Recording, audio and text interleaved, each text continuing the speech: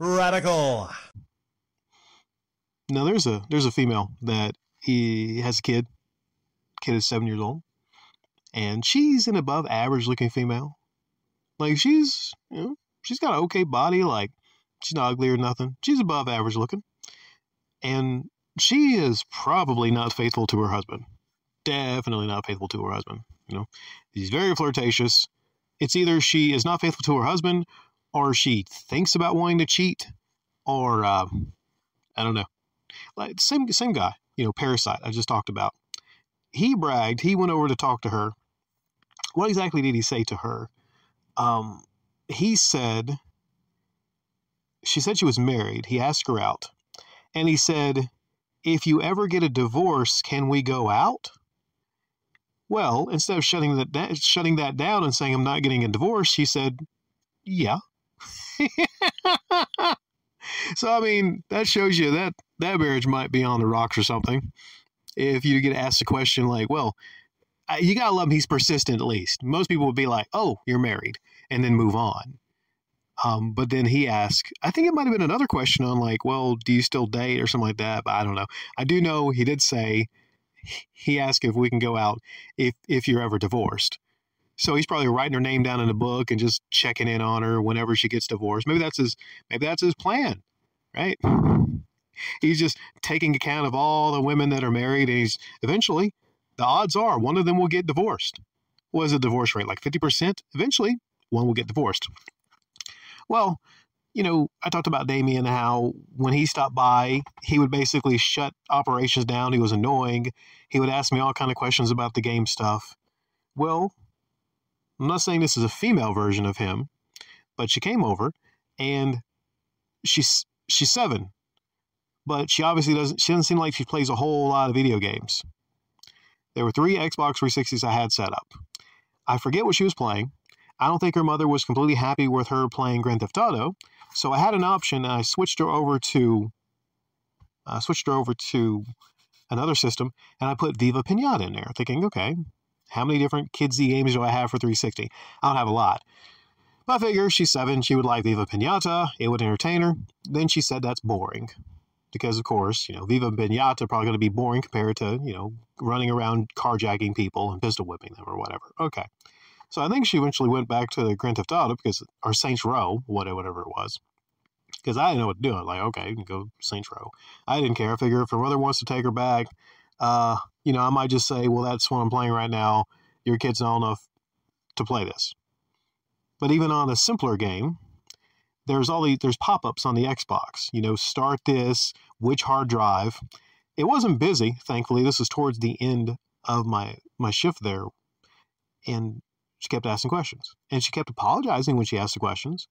But it was simple things like, yeah, the start button. Hit the start button. It said right there, start button. The green button, hit the A button. Okay. And I was sitting down helping her with one of the things, and she looked at me, and it was kind of funny. She said, I'm sorry, I'm 7. Never a more honest thing has been said to me before at the flea market. I'm sorry, I'm 7. What do you want from me? I'm 7. I just got a kick out of that. The way she delivered the line. I'm sorry, I'm 7, what's going on? I don't know this stuff. The bottle of water. I'm still thinking about this. The bottle of damn water. Same person. The kid, of course, the female that is above average attraction. Now, I got a sale off this person. The kid bought a Funko Pop that I'd been given. This person gives me Funko Pops to sell for them, and then I keep some of the money. A Funko Pop, $5. It was like a little tiny one. TLC, Chili from TLC, the R&B band from the 90s. And very instantly after buying it, she opened the package, to which I yelled, "No! You're lowering the value!" I tried to stop. No, I didn't care. And you know what? Guess what? Kids are probably going to open the Funko Pops. Does that trigger a lot of you when they open the Funko Pops? They're toys. Some people are like, no, it's so collectible. Oh, no, guess what? If a kid buys something, they're probably going to open the damn box and play with the toy. This is what people used to do back before collectibles became really so big and everything. So yeah, there's really not a whole lot you can do with it. I mean, so she probably get bored with that. She had her eyes set on, it was like a Ravza, something, a Disney play set. Looked some like some samurai stuff, or there was a dragon. But it was like about like a 30, 40 piece play set. And I had 15 on it. Now, she said she couldn't afford it, but I could put it back for her. I said, okay, you can, since you bought that, you can have that one for 10. I was being very friendly to this person. Oh yeah, gotta talk about the bottle of water. I'll leave that to the very end. On the playset, she didn't have any money then, but I was packing up, they were packing up, and then she rolls down the window and she tries to get my attention. Oh, she's persistent on that. I said I put it up for her, but she says, I have 7. I have 7. So she is 7 years old, and she said she has $7. And I gave her a thumbs up, like, you have $7. Then she thought the thumbs up meant, I have 7. I want that. I have 7. But no dice. No dice. I might even raise the price because she lowballed me. I might raise it up to $1 more, 11. I might tell her it's 11, And she's like, what? I was like, no, it's 11. We go by every week. It goes up $1. So it's $11. It's $10, but now it's $11. Yeah. She wants to play with me. You want to play rough? You want to play rough? I'm pretty sure I can outsmart a 7-year-old. Well, after I got outsmarted. Now, how did I get outsmarted by a 7-year-old? It's possible. Anybody can get outsmarted by anybody at any given time if you're caught slipping, man. If you're caught slipping. It cost me $1 being outsmarted by the 7-year-old. Now, I'm not saying she did it alone. Maybe the mother actually probably, I don't know, I might give her all the credit for the con in the world. Maybe the mother pulled her in on the con. Well, what's the con, right? Here's the con, right? So, if any of you get offered a water or a soda from a fellow vendor, that means you come over, you get your water, you get your soda at the end of the day. Maybe they didn't sell them or whatnot. I know I've offered waters at the end of the day or beginning of the day that are ice cold to fellow vendors. Now, when it comes to something simple like that, between vendors, it's just water, man. You don't sell water to fellow vendors. It's just an unwritten rule, man. Especially in warm weather, you don't sell water to fellow vendors, man. I don't think so. I don't believe in it, man. Now, you can sell video games and TVs and radios to fellow vendors, yes, but water should not be something that's sold between vendors, unless it's like bulk orders or 24 packs, or, you got a business thing going, but one water should be free. That was my thinking. She called over after getting done playing the video games and going back there. She called over, hey, mister, do you want a water? I was thinking, or what a drink. I was thinking, okay, they got drinks in there towards the end of the day. So water, maybe they got some Coca-Cola. I don't know. It's a nice gesture, right? So I was thinking her mother had her, I was going to come over there, get a water, right? So I go over there, and then she's looking through, asking me what I want and everything, and she picks up a Deer Park water out of, not ice, because this was several hours after they got there. It was a water out of non-cold water. Nothing was cold about that water. The water wasn't cold. The water that the water was in was not cold. But she pulls it out and then gives it to me as if it's given, right? I start walking off. I turn my back. At this point, I had not opened the cap on the top of the water, but before I could open the cap on the top of the water, she says, hey, mister, you got to pay for that.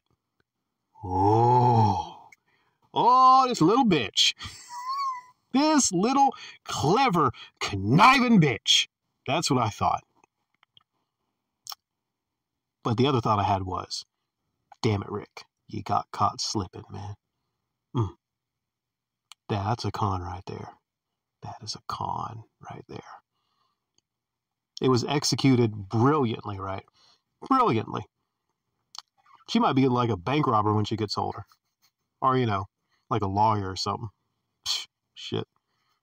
she's going to be like, she's going to be trouble for a lot of fellas or a lot of women or anybody, I think, in the future. But she might be go on the right path. But right now, gosh.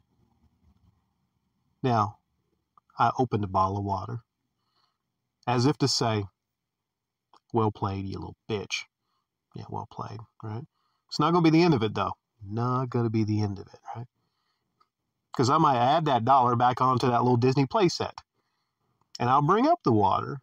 And I'll be like, last week when you offered me a free water, but then you said I got to pay for it. Yeah. Now put that dollar back on here. You're going back on your promise of $10. I'm like, no. You offered me a free water. Then she might be something like, well, I never said it was free. It was implied. It's implied when you ask somebody if they want a water. Otherwise, you would ask them, hey, would you like to buy water? Right? Would you like to buy water? I just don't like this, man. You shouldn't have to, you shouldn't do that to a fellow vendor, man. You shouldn't. Should not. Especially a guy that lets you play his video games, at his free arcade. That'd be like me saying, like, okay, give me 50 cents. Well, what? You've been here for an hour. Give me 50 cents. I didn't tell them that they needed to pay. It wasn't mentioned earlier. The worst part of that was I opened it. I started drinking it, and I said, this water is not even as cold as the water I brought here today because I bring water there. Right? Would you like a water, mister? Yeah. So that's the bottled water con. Right? Don't let anybody catch you on that. Before you accept the water, before you open the water, just make sure to verify. Just be like, okay. Or you can say something like, it's really nice of you offering me a free water. Because you stop them. I should have stopped it right there when I walked over and I said, like, well, that's really nice of you offering me a free water. I'll have to offer you a free water in the future. And then they're on the spot. Before they even go in there and hand it to you, they have to respond to what you said because you've done told them that they're offering you a free water. It's just a dollar. Like, what's a dollar to me, huh? Just a dollar. What's the principle of it? It's the fact that I was conned by that little girl. So, yeah, $1 is going back on that item. I even tried to sell it. I put 15 back on it. I didn't sell it, but would serve her right if I actually sold that for 15.